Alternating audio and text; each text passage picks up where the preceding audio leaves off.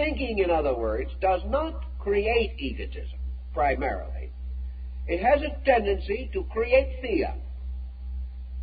The reason being that the more we think, the bigger the world looks and the smaller we look. The individual who hasn't thought at all has a solution for everything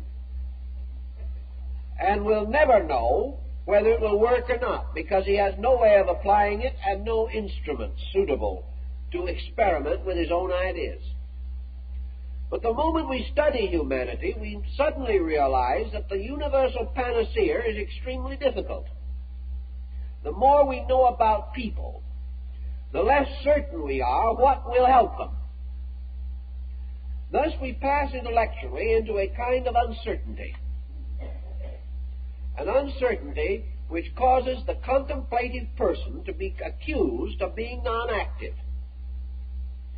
Actually, he may become so, but not necessarily as the result of contemplation, because contemplation has as its real end the conservation of energy. Its purpose is to recognize that you cannot attack 10,000 problems like Don Quixote de la Mancha, lancing windmills, that you cannot go out on a knight errantry of reforms, simply attacking this evil and then that evil, and finding that for every head of evil you cut off, 7 more grow, as in the Greek myth. The contemplative person is looking to find the root. He realizes that if he can discover the basic common denominator of trouble and can attack that with one clear decision, one clear discovery, he can uproot 10,000 evils. That behind all of the mistakes we make, there is one basic tendency to make mistakes. That behind all of the wrong thoughts, wrong emotions, and wrong actions that exist in the world, there is a fallacy.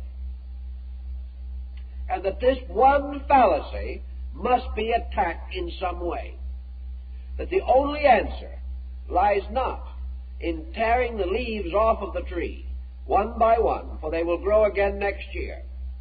If the tree is poisonous or injurious, the only way to get at it is to chop it down at the root. Otherwise, you cannot remove it. You cannot end it. So the contemplative life turns away from a non-valid action that we are all guilty of. This action of trying desperately to fight particulars, and causes us to turn to the contemplation of those great general principles which are responsible for all the particulars we do not like. And as we go further and further into these problems, we realize that error, as we know it, stems from a wrong concept, a wrong premise, a wrong attitude basically toward life. And this wrong attitude, whether we want to admit it or not, is an attitude of aggressiveness based upon ego, by means of which man is attempting to dominate something that he should obey. He is trying to be free from law, when his only hope is to be free under law. He is attempting to impose himself upon the world, refusing to recognize the fact that he's totally incapable of wisely administering this world he is attempting to conquer. He is trying desperately to cause the universe to be under the guidance of his mentation, when up to the present time he has been unable to demonstrate that with his own mind he can govern even himself. So there are basic errors, and most of these basic errors root in aggressive egoism, root in this concept that we are right and that we are born to command, when we are probably actually wrong, and are born to command only our own resources, which to us is not a glamorous perspective. Out of this, then, man has to reintegrate his way of life. What he is doing is destroying it, and he knows it. Therefore, he cannot sustain it, and he cannot defend it. He can only tolerate it. And as it becomes more intolerable, he will have more difficulty tolerating it.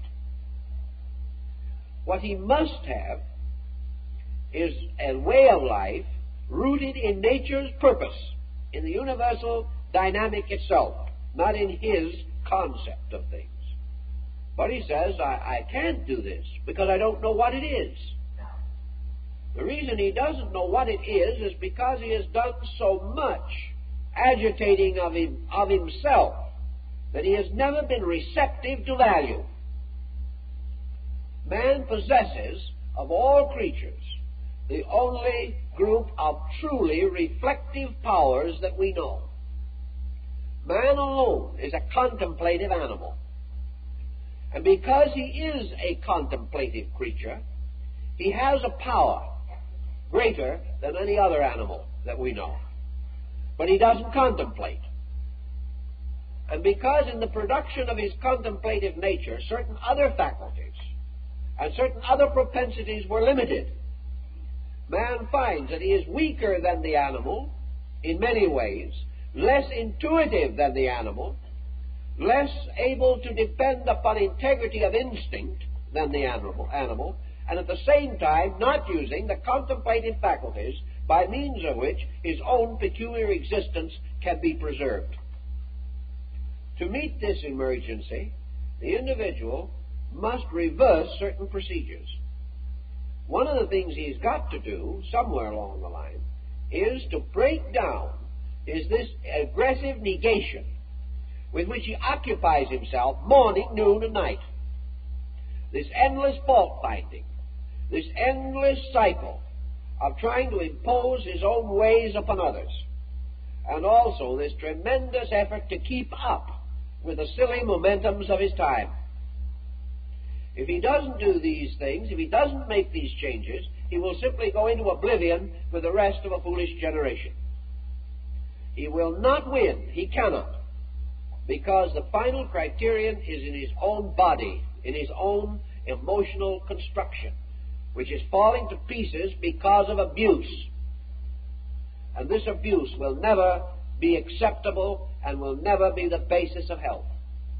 And as man tries desperately to adjust to one group of errors, he develops another, keeping his entire structure in an endless state of tension.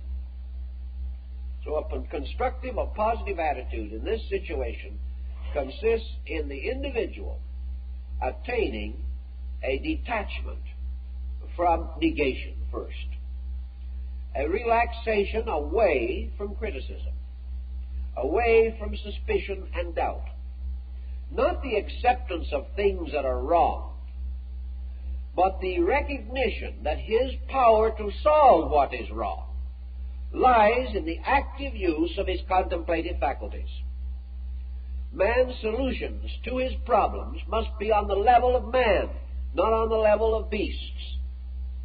War is an effort to solve human problems on the level of beasts, and it cannot succeed. Each human being has within himself a contemplative power where he must solve his problems by arbitration rather than by violence. When he neglects the power to arbitrate, when he neglects the contemplation of solution, he destroys his humanity, destroys the uniqueness by means of which he has a reason and justification for survival. So we say that the person in these problems, in his daily living, must begin to relax away as far as he possibly can from these intensities, recognizing them not as virtues, but as hidden vices. Perhaps we would have a tendency to correct some of these difficulties if we recognize them as faults, but we do not. We have grown so accustomed to them, we